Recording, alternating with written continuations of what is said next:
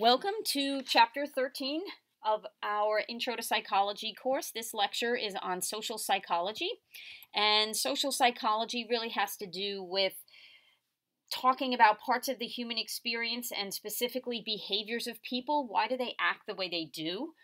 A couple of questions that guide the first section of this chapter include: why do people help others, meaning in areas of kindness? Why are they kind? And why are people aggressive toward others? These are the kinds of questions that get answered in the first section of this chapter. So let's take a look at this. We as humans are actually very interdependent, meaning our survival depends on the cooperation of, us with others. So how does morality actually factor into this discussion of cooperation? All right. Morality. Lawrence Kohlberg is the theorist that's associated most with morality and has a theory of stages to moral reasoning. Very similar to, think about when we had Piaget's stages of cognitive development. Kohlberg has a stage theory as well, but to moral reasoning. And he focused on the why and the reasons that people give for a decision, rather than the what or the decision itself. Okay? There are some limitations to this approach, and that is that a lot of times people make decisions, moral decisions that is, very quickly, intuitively and emotionally. They kind of don't give it much thought or logic. They don't apply logic trying to find out the why they're making that decision. They just make the decision often. All right. The other limitation is that it's assumed that all moral decisions are based on seeking justice and avoiding harm to others, whereas it's really not the case. Most of the people in the world tend to look at moral decisions in reference to how loyal they are to their particular group, the respect that they have for authority, and maybe any sort of what we call spiritual purity, which has to do with kind of their religious beliefs as well. So it's really not that simple to say all moral decisions are based on, justice and avoiding harm, because that's not necessarily the case. Okay. Now, when we talk about, as people, we often engage in what we call pro-social or altruistic behavior. Altruistic behavior is helping others without a benefit to ourselves. A very simple, straightforward definition. Why do we actually do this? And there are two reasons for this altruistic behavior. One, people in general want a reputation for being fair and helpful. And two, people who do cooperate punish those who don't. What that actually implies is a couple of things.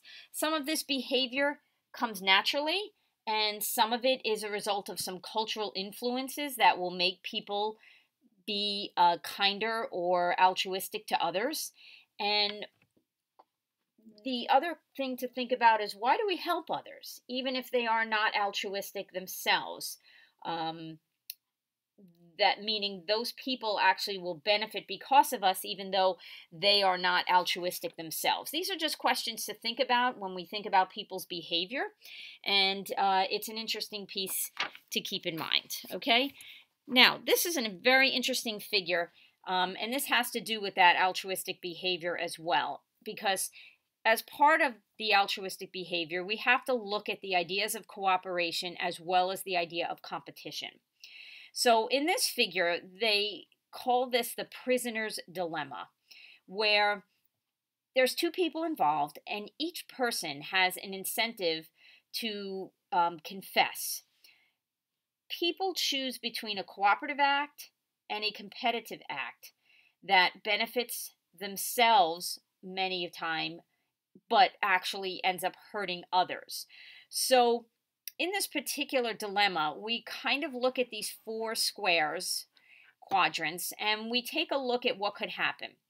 The idea behind the prisoner's dilemma is that you and your partner have been arrested and charged with armed robbery. You are put into separate rooms and each of you is urged to confess. But here's what happens. There are lots of kind of scenarios of what could happen with you confessing and your partner confessing, neither of you confessing, one of you confessing, and here is how it's broken down. In the top left, in this blue quadrant, if you confess and your partner confesses, okay, so both of you are confessing, then each of you will receive 5 years of jail time, okay? An equal kind of split, all right? Seems logical, seems like something you might agree to, okay? If you move over to the right column, if you confess, but your partner doesn't confess, okay, so you haven't protected,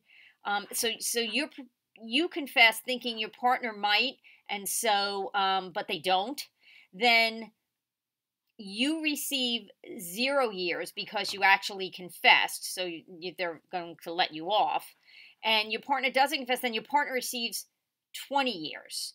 So in reality, you've actually not sold them out, but in a way, your behavior didn't work, in their favor. It worked in only your own favor. So you were thinking just about yourself. Down here in the bottom left, if you don't confess, yet your partner confesses, that's the reverse of what we just talked about in the upper right quadrant here. It's that your partner kind of sells you out, and now you receive the 20 years and your partner doesn't because they confessed and were let off as a result of that confession. But they weren't necessarily thinking about you, okay? However, if you don't confess and your partner doesn't confess, then each of you will receive 1 year in prison. So it's interesting to see, because if both people actually confess, which is the top, they suffer worse than if both had refused to confess, which is at the bottom. So you would receive 5 years, each of you, if you both confessed, and only 1 year if both your partner and you don't confess. So this kind of really tries to demonstrate, or investigate how things work with cooperation and competition and thinking out for others or not thinking for others. And that's an interesting kind of idea, because this is part of cooperation versus competition, altruistic behavior, the behaviors of people, okay? Why do we look around at others and say, okay, I'll do that? Like, why, when we're in a situation, do we agree to, let's say, help or not help? All right. And there's a couple of ideas here. The first one talks about bystander helpfulness and apathy. And there's 2 terms. The first one, diffusion of responsibility, is where we tend to feel less responsible when there's a lot of other people around and something's happening, and we don't act because we feel like somebody else should be the one to act. So, for example, if you and a group of people or lots of people nearby are witnessing a crime, you're a witness to a crime, the question is, do you help or not help? Do you call the police or not call the police?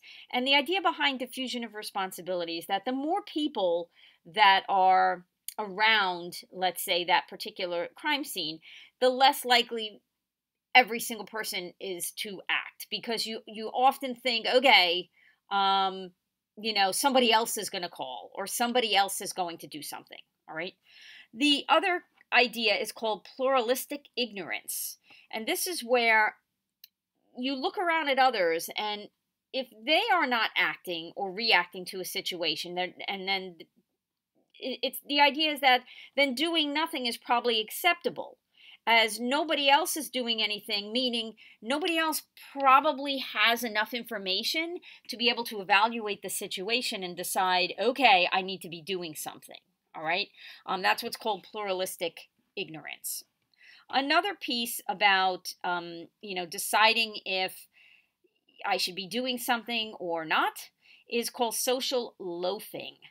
This is where we have a tendency to work less hard, meaning we loaf a bit more when we're sharing the work with other people. Okay, so for example, if, let's say in a class of 20 people in college, you're asked to write all the uses for a brick on a card, on an index card. If you're by yourself, you may tend to write kind of, many things, all right? However, if you're asked to just kind of take your card and throw it into a pile with everybody else's card that was supposed to write it, you may write less ideas on there, because the idea is, well, other people's ideas are going to be in that pile too, so I don't really need to write that many, okay? So most people are going to work less hard when they think they're part of the group versus when they work alone, except, and here's the exception, it's when they think they can make some sort of unique contribution that others cannot, such as, let's say you're a specialist on a specific topic in a group, all right? Or the other exception is that you think others are evaluating your contribution, such as when you play on a sports team, okay? The other teammates and the coach and everyone else is going to be evaluating, what kind of contribution you are making to the team and, their win, let's just say, okay? Part of the human experience of kindness and altruism, which we just discussed, is just one part, all right? Another part is now called cruelty and violence, and there are some causes of anger and aggression which are part of the cruelty and violence category, all right? There's a hypothesis called the frustration-aggression hypothesis, and it's a theory in which it says that the main cause of anger and aggression is that there's something that's standing in the way of you doing something or you getting something. This is causing you frustration. And when it causes you frustration, it leads to anger, okay? This frustration or discomfort that we now have kind of will increase our probability for anger and aggression, especially if we think that others are causing us to feel this frustration intentionally. So let me give you an example. If someone is running down the hall and they bump into you, you may get angry, okay, and say, hey, what the heck, man, why are you running into me? But if someone slips on a wet spot in the hallway and bumps into you, you probably aren't going to get as angry because it's not intentional, and you might actually say to that person, hey, are you okay? Because they've now slipped and fallen. So while the situation is similar in that they bumped into you both times, one time they were running down the hall and it seems more intentional, okay? So you get angry, whereas the other time they're slipping on a wet spot and you don't get as angry because it doesn't seem as intentional. So that's something to think about, all right? In addition, the question is, why are some people aggressive more often than others? Why do we see this aggression happening in some individuals? Because there are differences in the aggression levels of people, okay? Studies show that there's little to no relationship between aggressiveness and things like self-esteem, playing video games, and mental illness. And they also have found a very small effect from genetics. All right, so let's talk about this. Let's specifically focus in first on the one about mental illness. Mental illness is showing no relationship with aggressiveness, except people who are experiencing mental illness who are also abusing alcohol and substances, okay? That combination of mental illness and alcohol and substance use makes someone more prone to violence, okay? There are additional factors that are associated with a tendency toward violent behavior. Keep in mind, associations are correlations. It is not cause and effect. Okay, so for example, growing up in a violent neighborhood, that will not be a cause of violent behavior, but it is associated with or correlated with a tendency toward violent behavior. Having parents with a history of antisocial behavior, having a mother who smoked cigarettes or drank alcohol during her pregnancy, having exposure to toxic chemicals or early in life poor nutrition, head injuries, okay, having a history of a head injury, Not feeling guilty after hurting someone is a tendency toward violent behavior. A weaker than normal sympathetic nervous system response, where the nervous system does not respond in the proper way to maybe feeling something like empathy or sympathy rather than aggression. High levels of testosterone coupled with low levels of cortisol, which we've talked about in the last chapter. And then a history of suicide attempts is often associated with a tendency toward violent behavior. Now, besides the individual factors that we just talked about on aggression, there are actually cognitive influences, things that, from a cognitive standpoint, can have an effect on violence and actually influence it. People sometimes justify what they call cruel or uncooperative behaviors by lowering the opinion of the victims. What that means is they don't look at the people that they are exerting violence or aggression on as people, okay? And there's two different terms for that. One is the de-individualization, which is perceiving others as anonymous, that these aren't like real people who are just like me, okay? Or dehumanization is where we perceive someone else as less than human, okay? So we don't see people that we are victimizing as humans or like me, in a sense, so that we feel like we can be aggressive towards them because they're not like us. They may not even be human, all right? People also decrease their own sense of personal responsibility, where they will say something like, it's not me, I'm doing this as part of a group, okay? So I can be violent because I'm part of a group, let's say in the military, I'm a soldier on duty, okay? So I'm part of this group, so that decreases my own sense of personal responsibility, because as the group, that's what we have to do, is be aggressive in wartime, let's say, as part of our job. And a more simplistic example is we often hide behind a mask of some sort, and that mask could be something simple like, you put on a pair of sunglasses and you get this feeling that, okay, I'm not really personally responsible anymore for, cruel, uncooperative behavior, possibly violence, because I'm hiding behind something. I'm hiding behind this idea that, it's okay that I do it, because whoever, again, I'm being violent toward is not a human or is not like me, okay? Another example of violence or an aggressive behavior is known as sexual aggression. This is the area of rape, which is sexual activity without the consent of a partner.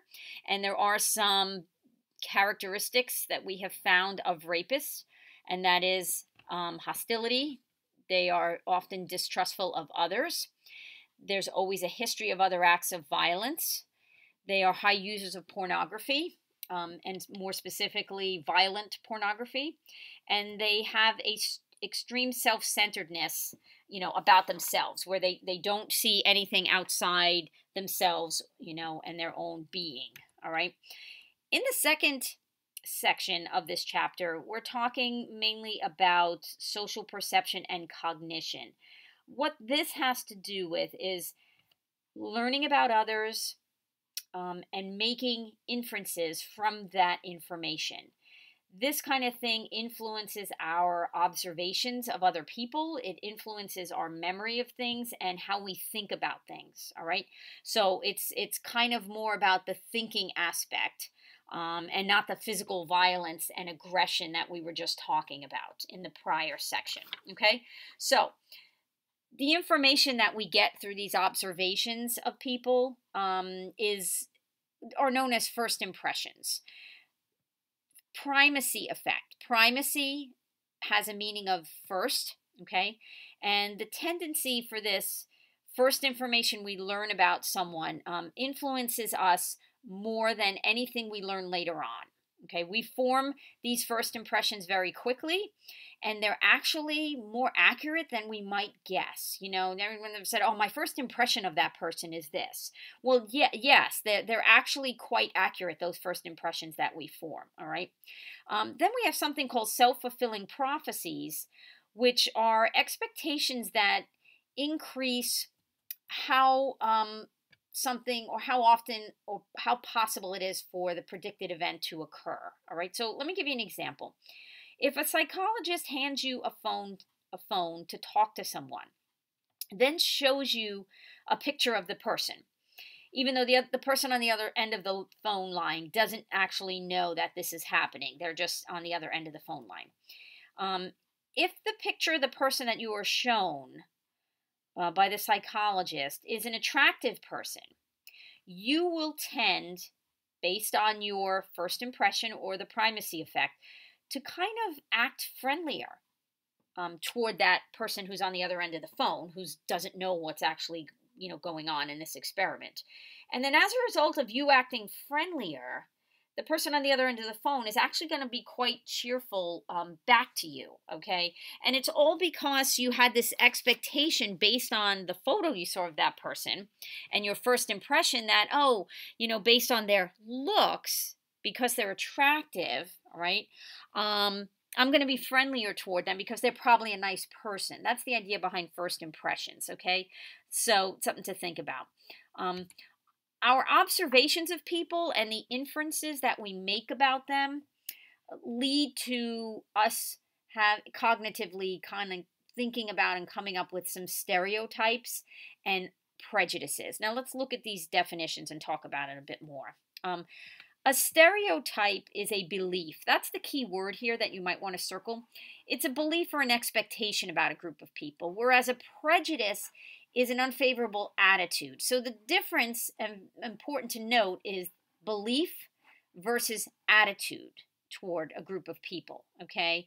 And then discrimination is unequal treatment. So the key words are, stereotype being a belief, okay? Prejudice being an attitude, and discrimination being a treatment, okay? An actual action, all right? Some stereotypes are actually not wrong. Let's think about an example. Who do you think gets into more fist fights on average, let's just say? Men or women?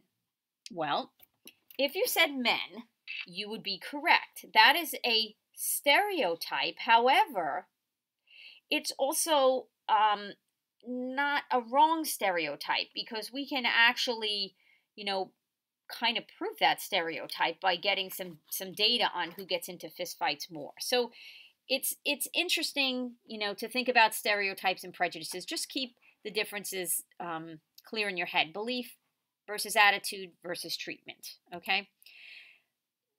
There are some ways that researchers can measure what we call subtle prejudices. Subtle prejudices being things that people do not want to admit, okay? And the way researchers do this are through implicit measures. And one test is called the implicit association test. This is a procedure that measures reactions. By reactions, we mean how quickly or how slowly people react to combinations of categories, such as flowers and pleasant. When you think of the word flowers and pleasant together, you should have a relatively quick kind of positive reaction to them, because they're two really positive words and we can see them actually going together. All right. This implicit test finds evidence of this subtle or hint of prejudice, even among people who say they don't have any prejudice ideas. Okay. The thing is that most people are aware of their prejudices, even if they don't like to admit them. So those that are saying they don't have any, many people do. They are aware of them, but they don't like to admit that they have them. That's where the denial comes in. So there's a very interesting piece in the textbook on this that actually describes the implicit test, and it uses these keys, left and right keys, and it builds from step to step. So let me see if I could explain it as best I could. Is that you're asked to press a left key, like with your left hand, for an unpleasant word that you see on the computer screen. And then you're also asked to press a right key if you see a pleasant word on the screen. That's kind of stage one of that test. Then the instructions change, and they say, okay, press a left key if you see the name of an insect, like a roach or an ant, come up on the screen. And then you can press the right key if you see the name of a flower come up on the screen. Okay, then the instructions change again to the next stage where they say, okay, press a left key if you see something unpleasant or an insect, and press a right key if you see something pleasant or a flower on the screen, some sort of flower. Okay, then notice that, so they paired them up from the first two stages, and then they will switch the pairings, which make it a bit more difficult and may slow down the reaction, because remember, this test measures reactions to combinations of things that show maybe some prejudice. All right, so when they switch the pairings, it would be, okay, press the left key if you see something unpleasant, or a type of flower, or press the right key if you see something pleasant or an insect. Usually we don't associate an insect, with being pleasant, or we don't associate a kind of flower, any flower, with being unpleasant. Okay, so it switches things up, and oftentimes people have to kind of give it a little bit more thought, and it may slow down their reaction, and that's what this test aims to get at, is measuring reaction, slow or speedy, okay, to these questions, to these combinations of things. All right, how can we actually overcome prejudice? Well, increasing contact among people who are different helps a bit, but people who work together in doing something that brings them together, and they're working toward a common goal of some sort. In this picture, it is, I would assume, to clean up garbage around the neighborhood. They can overcome prejudices that initially separate them. So this is just a good example of having a common goal. All right. One way of decreasing prejudice is by increasing acceptance. Well, what does that mean, and exactly how? All right. When we think of acceptance, we think of a goal of treating everyone the same. But that sometimes backfires because it implies that everyone should act the same. We kind of can't really think this way because that's not what it really means. Treating everyone the same, implying that everyone should act the same. That's not what we're saying when we're talking about decreasing prejudice. So instead of thinking that way, we have to think more along the lines of what we call multiculturalism, which is where we accept that there are differences among people, we recognize that there are differences among people, and more importantly, we enjoy the differences among people and groups. And we kind of say, okay, each group or each individual has these unique contributions, and we should look at that as a plus for everyone. All right, that's one of the ways to look at it. Not that we want to make everybody the same, but that we are all very different. Okay, and that's, accepting, recognizing, and enjoying these differences is what's going to make the difference for decreasing prejudice by increasing acceptance. Okay. Okay, so we've talked about aggressive behavior. We've talked about cognitive aspects of our thoughts related to prejudice and stereotypes. How else can we explain people's behaviors? Meaning, when people behave in certain ways, why do they do that? Okay, what do we attribute behaviors to? These are known as attributions. This is the set of thought processes that we use in our heads, we think about to assign what has caused our behavior, and what has caused the behavior of others. And there's two kinds of attributions, internal versus external. When we talk about internal contributions, we're talking about things that are part of our personality, our internal abilities and other characteristics, our personal attitudes. They're more like our disposition. What kind of disposition do we have? Let me give you an example. My brother walks to work because he likes to exercise. Okay, so I'm attributing his walking to work based on his internal attitude of he just likes to exercise. All right, that's an internal attribution.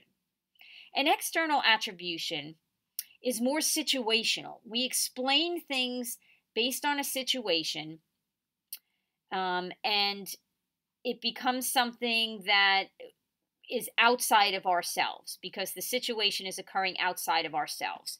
So let's look at an example. Same thing with my brother walking to work, but this time my brother walks to work because his car wouldn't start. Okay, his car not starting is an external attribution. So it's important to, remember that internally he likes to exercise. So if he walks to work because he likes to exercise, that's internal. Whereas if he walks to work because his car wouldn't start, we're attributing that behavior, to the external situation of, okay, my car's not working. All right, that's the difference. All right. We kind of make this distinction between internal and external based on a few things. Meaning we try to explain a person's behavior based on one of these three ways down here at the bottom. Okay. The first way is how a person's behavior kind of compares with other people's behavior. Okay.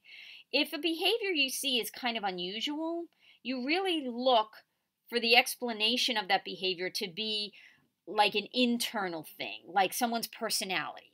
Like they are doing something really kind of different than the rest of us because their personality is causing that difference, their inner personality, internal, okay?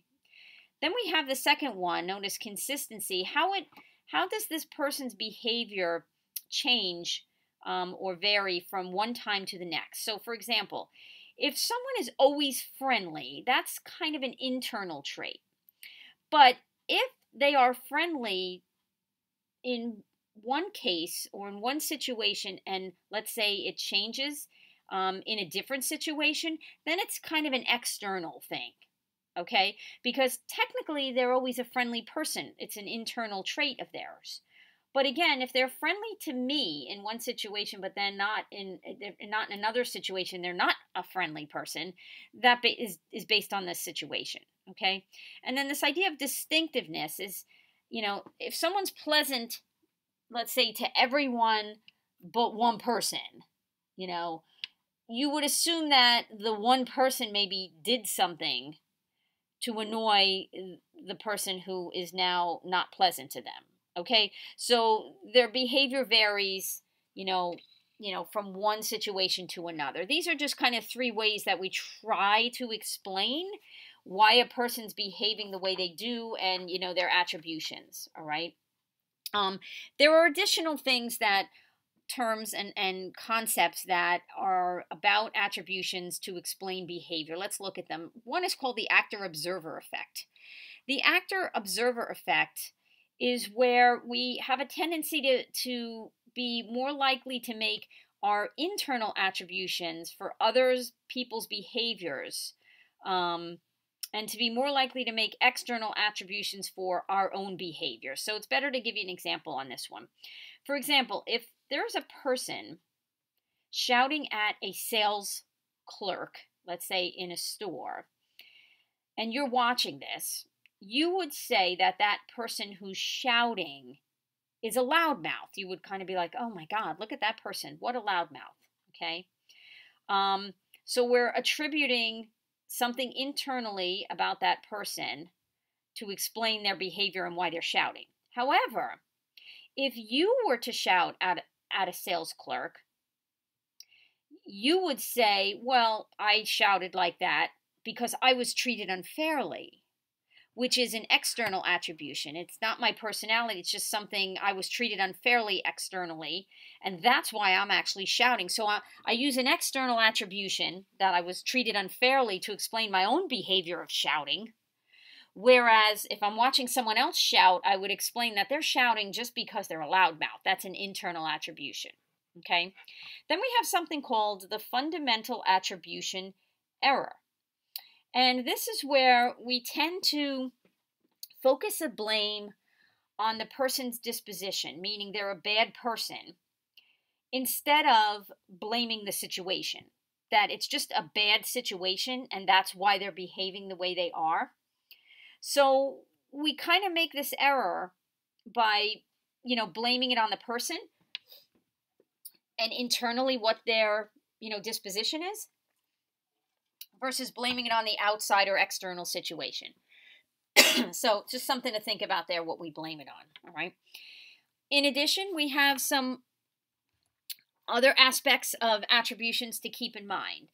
And related to that fundamental attribution error from the slide right before this, are that there are some cultural differences in attribution and other related matters, okay? And this has to do with cultures. People in Asian cultures are less likely than those in Western cultures to attribute behavior to consistent personality traits and more to the situation. So what this actually means is that people in Asian cultures usually attribute behaviors in situations to the situation, okay? Whereas in Western cultures, like the United States, we tend to attribute behavior and things that people do to their internal traits, what kind of person they are, what their disposition is, that kind of thing, okay? In addition, we tend to use attributions to, manage how we see ourselves, okay? What we want our perception to be of ourselves. Of course, we want to perceive ourselves in a favorable light, in a positive light. And so what we'll do is we will use attributions, or we will attribute our behaviors to things that will make us look good to ourselves. One of these is called the self-serving biases. And with these, we kind of attribute, we minimize the blame that we take for any failures that we experience, and we maximize, the credit that we take for success. Okay, obviously, who doesn't want to take credit for being successful, and make that a really strong case? And of course, who doesn't want to minimize blame? Who doesn't want to blame themselves for the failure? Then, we want to look favorable. So we don't want to kind of say, yes, it was all my fault. That wouldn't make us look favorable. Okay, so to have a more positive perception of ourselves, we're going to attribute that, our success to certain things that we did. Okay, and that's why we were successful. All right. Another thing that we do, when we want our perception of ourselves to be favorable, is we sometimes implement what we call self-handicapping strategies. These are things that are going to put us at a disadvantage for getting something done or accomplishing something, and then that becomes our excuse for why we failed. So basically, we do something to take the blame off ourselves for this failure. So think about if we are taking a test. We don't study enough, and we go to a party the night before, and then we get a poor or low grade on the test. Well, one of the self-handicapping strategies will say, okay, I'm going to blame the party the night before because I was tired the next day for the test, instead of blaming, which takes the pressure off us because, it's not my fault, right? That's an excuse for my failure, instead of blaming the I didn't really study enough thing, okay? So a lot of times people do this kind of self-handicapping. They procrastinate. Okay, that's a self-handicapping strategy. They'll take on too many things so that if they fail at them, that will be the reason is, oh, I had too many things on my plate to actually succeed, so that's what I'm going to blame it on. And then it kind of protects our feeling of ourselves, our perception of ourselves. Okay, so we're going to use an attribution, towards something else instead of, truly blaming ourselves for why we, let's say, failed something. Okay. Now we're in the third section of this chapter. And now that we have figured out why people behave the way they do, can we change those behaviors? That's what we're going to look to do here. Maybe, but maybe we must change the attitudes first. And the answer is not necessarily. So, this is a connection between attitudes and behaviors. All right. Are we trying to change behavior first or attitudes first? Which one has to be changed first in order for the behavior of people to be changed? Okay. So the definition of an attitude is a like or dislike of something that influences behavior. This includes our emotions. Number one, how you feel about something. It includes cognitive aspects, meaning what do you know or believe about something. And it also includes behavior. Number three, what are you likely to do? Okay, so when we talk about measuring attitudes, as psychologists, many of them try to measure things. We've talked about this throughout our semester. Is people tend to report their attitudes through these usually questionnaires, and they're often what we call a Likert scale question, where it's like put your answer from a scale of 1 to 5, 1 being, strongly agree and 5 being disagree or, switched. But the people reporting their attitudes don't always match what their behaviors are. So what they're saying that they like or dislike doesn't always match what they're doing. Okay. So there's this idea of, well, how do I change maybe my attitude towards something, which then may in turn change my behavior? And the idea comes from this concept called cognitive dissonance. Think back to Piaget again. We talked about equilibrium and disequilibrium. Do you remember that? Where it's, you're learning something in Piaget's theory and you have information already that you know, and you're trying to fit it into something you already know, but you can't. So you get this uncomfortable kind of feeling when you can't connect some new information to something you already know. This is a similar principle called cognitive dissonance, is where we have this kind of feeling of unpleasant tension when our attitudes, or our behavior kind of goes against or goes in the opposite way of what we're saying our attitude is, especially if it bothers us. Okay, so for example, if you are asked to tell a lie and you're given $20 to do it, most people are usually fine with that and have no conflict about it because they're being given that $20, which is a decent amount of money.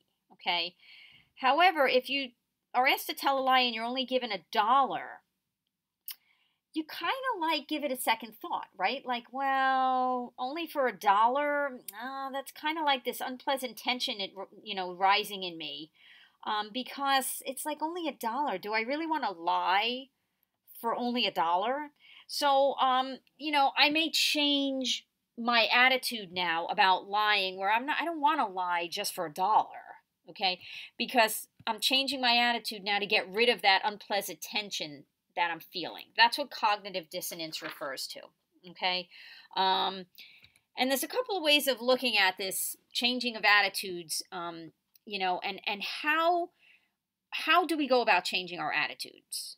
That's kind of what we're talking about on these next few slides. And it's all about persuasion, okay? Are others persuading us? Are outside factors persuading us? Are we persuading ourselves? These are the kinds of mechanisms that we're looking at. There's a couple of routes to think about here. The first one is called the peripheral route to persuasion. And this is based on emotion. where there's superficial factors such as, someone says the same thing over and over, or the person who's actually speaking that we're listening to is a very important person. So, emotionally we make a connection, and that's how we get persuaded. Okay. A good example is, if you're house hunting, you're looking at houses, and you seem to like one house over another. And the reason is because the day that you saw that house, it was a lot nicer weather. You're dealing from more of an emotional route, okay, this peripheral route, because it was a beautiful day. Maybe you were feeling happy and cheerful that day, and so you like that particular house better that you saw that day, clearly based on emotion. Then you have what's called the central route to persuasion, which is less about emotion and more about thought and analysis. It's the process where people take a decision seriously. They spend time thinking about it. They spend time looking at the evidence and reasoning through it. Okay, so going back to the house example, instead of just picking that house from the emotional standpoint because it was a beautiful day, you saw it, it looked great in the sun, and you were basing it on emotion, in the central route, you're basing it more on the worth of the house. You choose which house you like because you've looked at all the aspects of it. Is it worth this? What kind of quality is it? And what neighborhood? You go through all that. And that's more of this central route to persuasion, based more on logical reasoning and decision making and evaluating things. Okay. There's the next couple of slides really talk about a number of what we call special techniques and ways to persuade people, and these really are all part of what we call that peripheral route, because they're made to manipulate our emotions so that we can then change our attitude towards something. Okay, so the first one, called liking and similarity, is where someone you like or consider similar to yourself is usually more persuasive than other people. So for example, if you see a picture of a light bulb and it has a face on it with a saying, in quotes, "Please turn me off," you kind of are more persuaded to actually turn off that light because it relates to you, because you're seeing the picture of a face on the light bulb, and when you see faces, you think of someone like yourself. Okay. The second one's called social norms. And this is where you're being told that most people favor some idea or action, and that's what makes it appealing. So, for example, when there's a tip jar on the counter in, let's say, a restaurant or anywhere that you go in and buy a service or buy goods, and there's actually money in the tip jar, well, you assume that, oh, well, others have actually put money in that tip jar already because there's money in there, so I should as well. That's what social norms mean. And then reciprocation is where you feel obligated to perform a favor for someone who did a favor for you. So, okay, I owe you one. Someone did something for you and you say back to them, oh, I owe you one. That's an emotional technique of persuasion. And then there's something called this contrast effect, where something appears, more desirable because, it's contrasted to something else. So, for example, you're eating at a restaurant, there's a menu, and the prices are really high of the items on the menu. But instead of, ordering the highest price item, you order the second highest, just because when you compare it to the highest, it's not the highest. It's the second highest. Okay, so you compare it to something else, and that's what changes your attitude to make that decision. All right. Additional techniques of persuasion related to that emotional pull is called the foot in the door technique. And it's where, we're trying to, get somebody to do something by asking them a little bit, to do a little something, which gets accepted, and then asking them to do more. Okay, so for example, we ask people to fill out, let's say, a 20-minute survey first, and then a month later, we ask them to fill out a 40-minute survey. And most of them actually will. Okay, based on this technique. Then there's another technique called a bait and switch. I'm sure some of you have probably heard that saying and not knew exactly what it meant, but here's what it means, okay?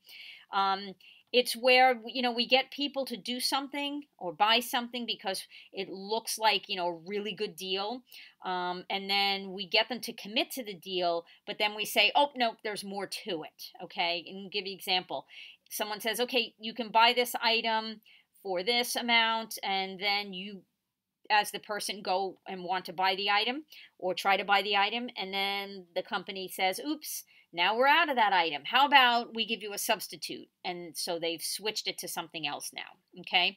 Then we have the that's not all technique, where we're trying to get someone to do something, where we make them an offer, and then before the person can commit to, buying it, we add something to it to try to improve the offer, okay, before you even have a chance to, answer. So, for example, when there's a TV commercial that says, buy this for $19.95, and then, but wait, there's more, and they go into giving you more, and it's that kind of thing. So, that's not all. And then, then there's these fear messages, which messages that appeal to, the fear of something. They're sometimes effective, but unless it's, unless the message is too extreme or it suggests that something is hopeless, it doesn't work that well. So, for example, if there's an ad that says, oh, every day 100 dolphins will die unless you act now, please send money, for the Save the Dolphins Fund. Well, again, our fear is we don't want 800 dolphins to die. But again, if the message becomes too extreme, or we feel that it's, it's hopeless, even if, we do act, then fear messages are not as effective as a technique of persuasion. Okay, persuasion of our emotions. All right. Other ways that we can change an attitude or behavior is from what we call delayed influence. There are a couple of things to remember here. There are two ways, two things called delayed influence. The first one is called the sleeper effect.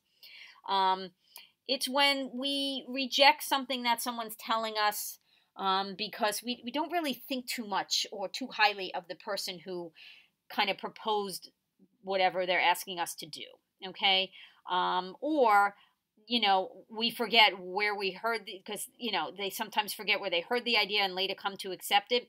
It's kind of this delayed persuasion, because you initially rejected something, and then later on, if you hear it again, you might actually, have an attitude change toward it. But initially, you rejected it, okay? There's another piece to delayed influence, another example called the minority influence.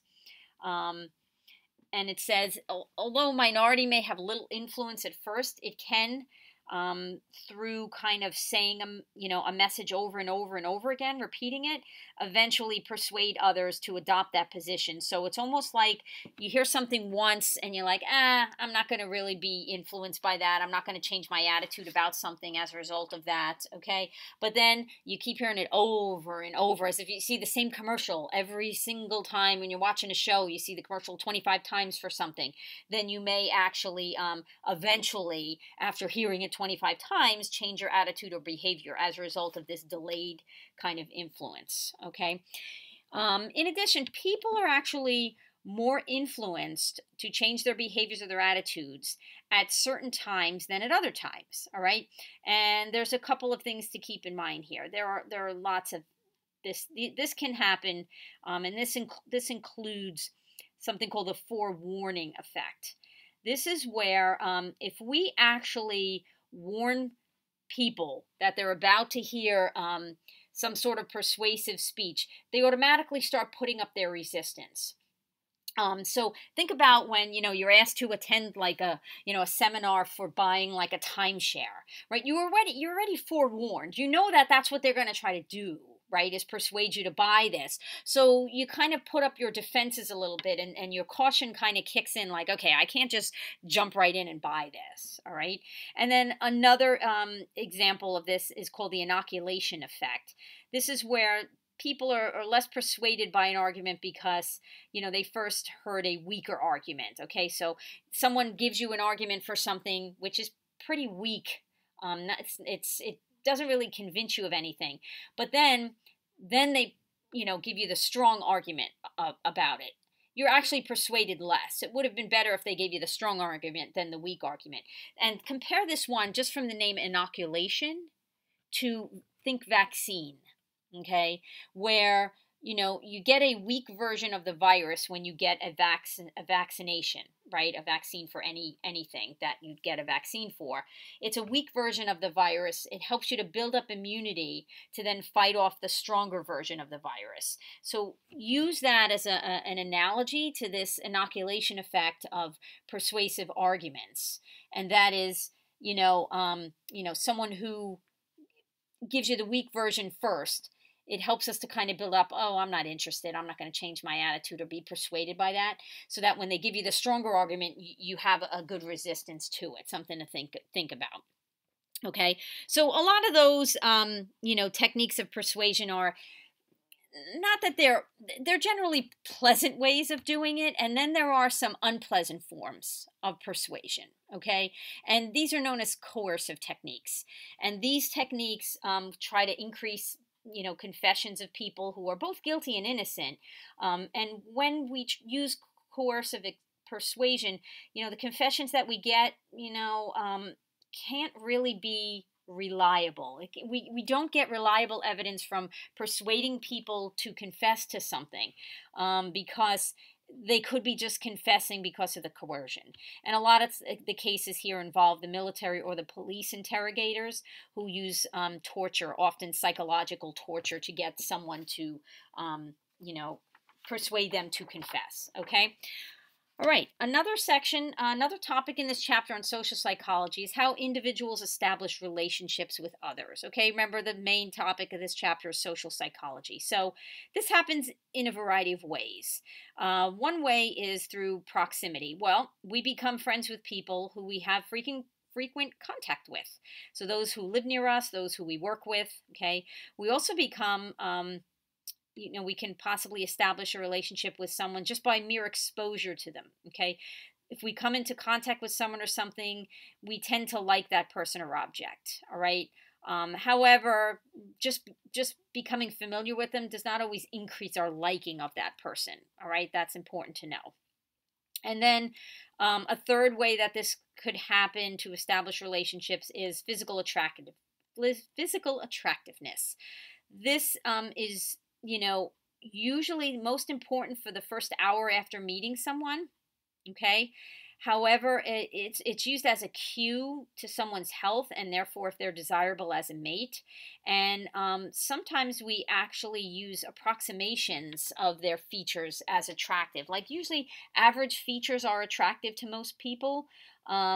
Because average features tend to be associated with, a person who can be a mate for breeding. All right.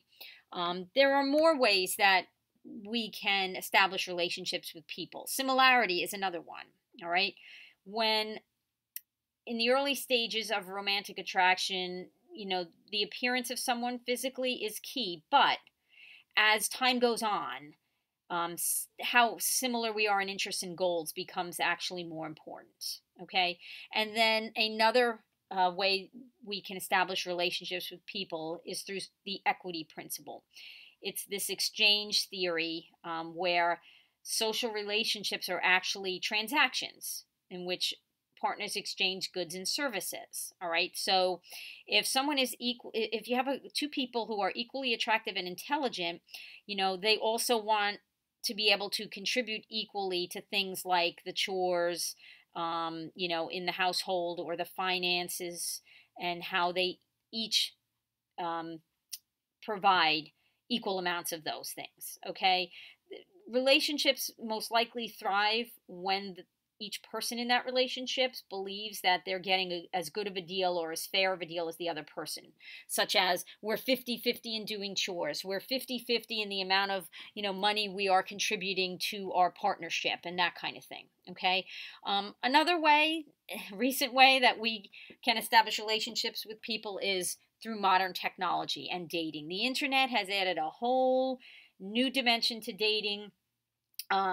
But there are some concerns with, honesty, with are we using superficial criteria when we're using internet dating sites?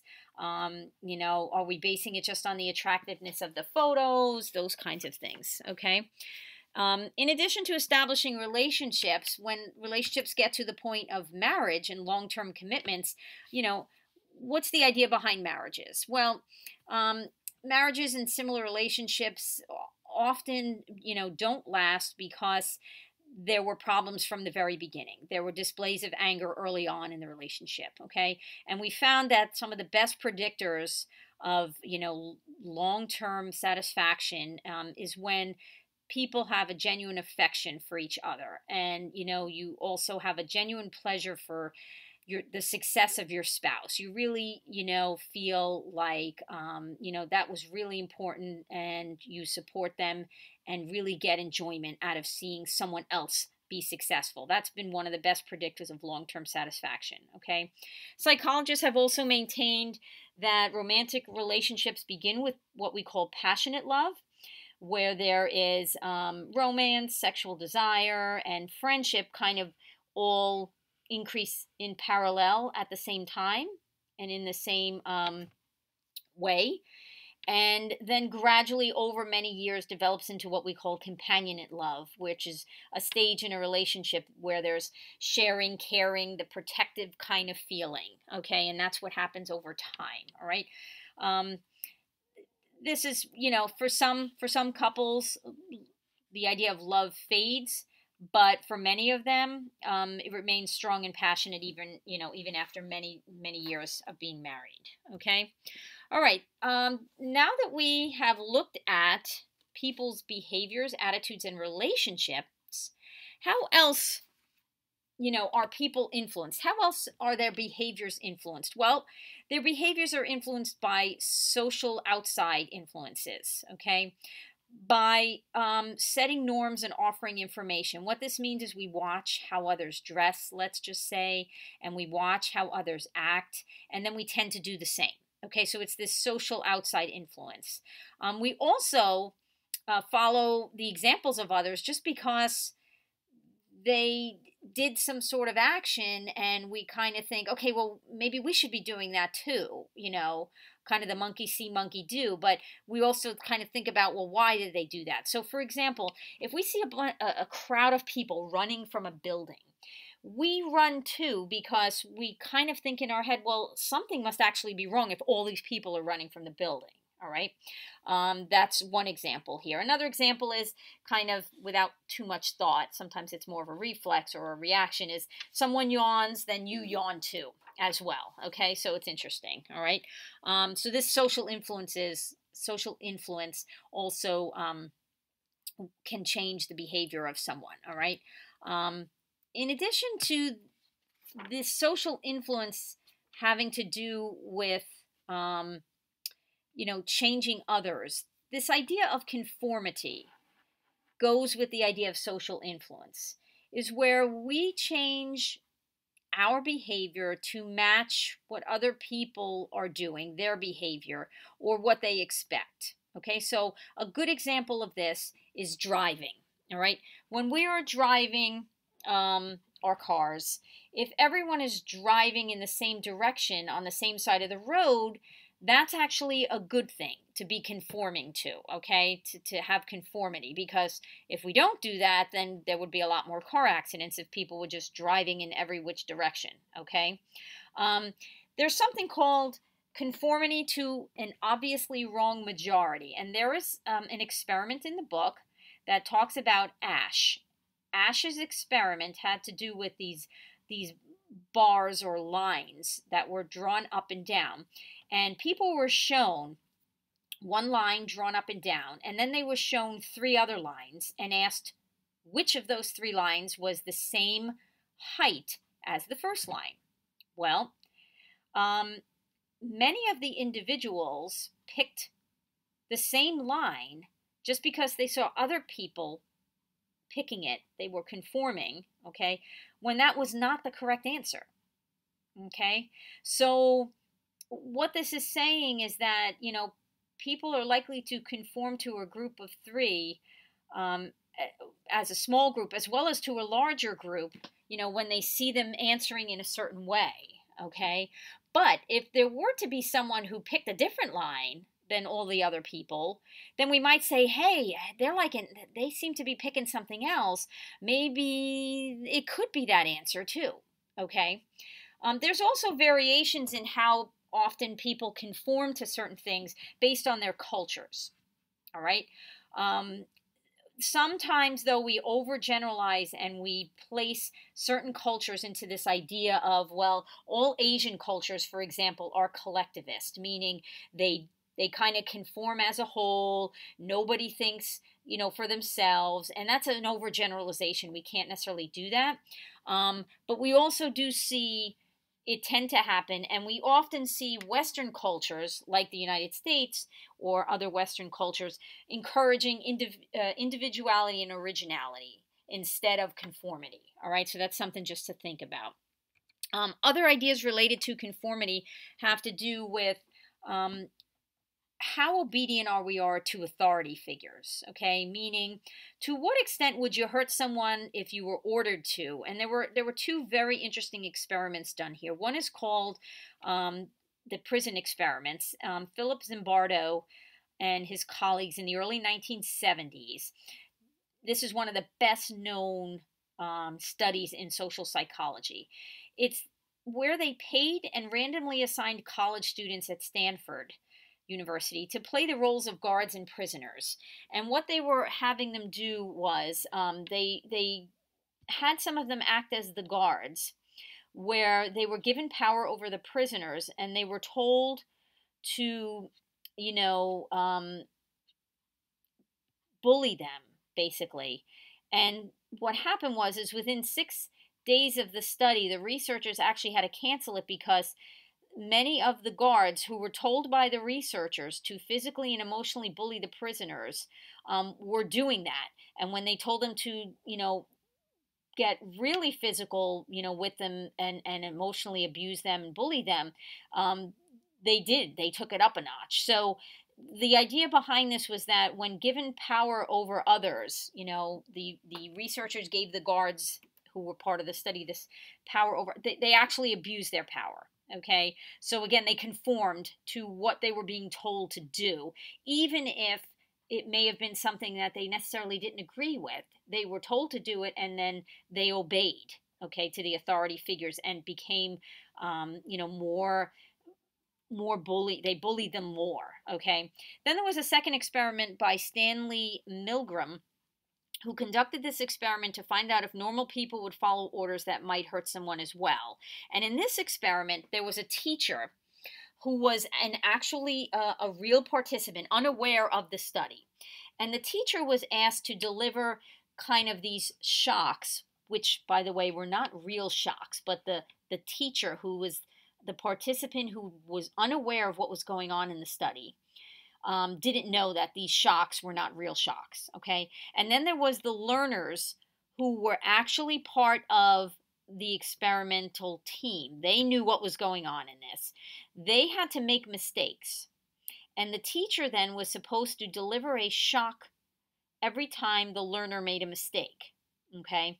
And what was happening was the teachers, who did not know what was going on in the study, continued to deliver these shocks to these learners. And then they were asked to turn up the level of the shock, the voltage that they were using in these shock things, to based on the number of kinds of mistakes as the learners were making mistakes. So the teachers were told to do this. They were not aware of what the research study was about, and they actually followed the orders by continuing to deliver these shocks. Now, of course, the individuals in this experiment were in separate rooms, so the teacher did not actually see the reaction of the learners who were being quote-unquote shocked, even though there were no real shocks being delivered.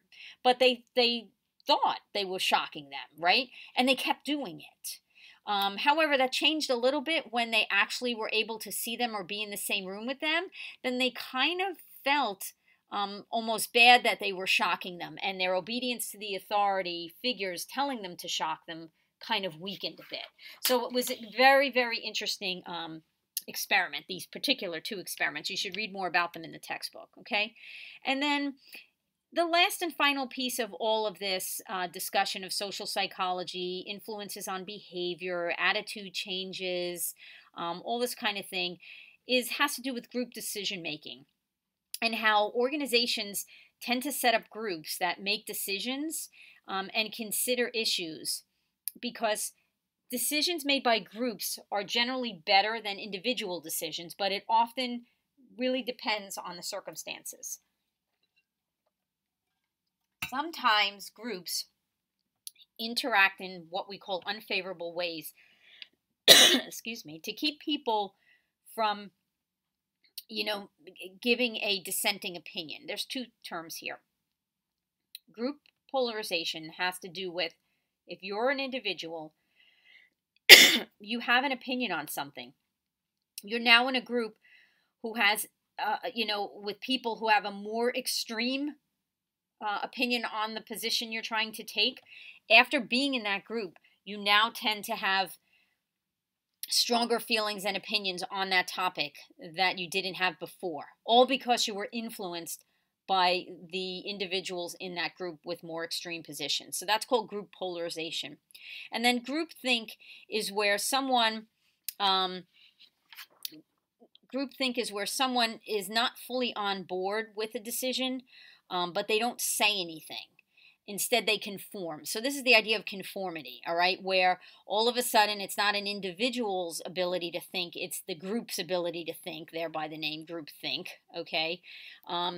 You sort of kind of disagree with the group, but you're not going to say anything because you fear that you're going to cause, disruption to the group, or you're going to leave a bad impression on them.